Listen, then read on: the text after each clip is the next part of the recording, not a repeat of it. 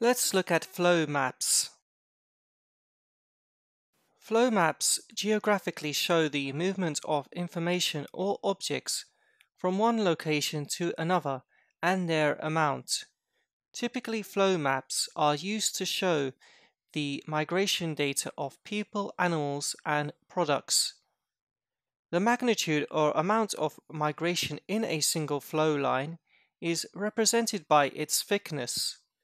This helps to show how migration is distributed geographically. Flow maps are drawn from a point of origin and branch out of their flow lines.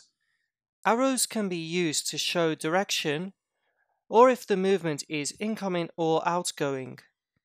Drawing flow lines without arrows can be used to represent trade going back and forth. Merging or bundling flow lines together and avoiding crossovers can help to reduce visual clutter on the map. Two similar charts to a flow map are a connection map or a Sankey diagram.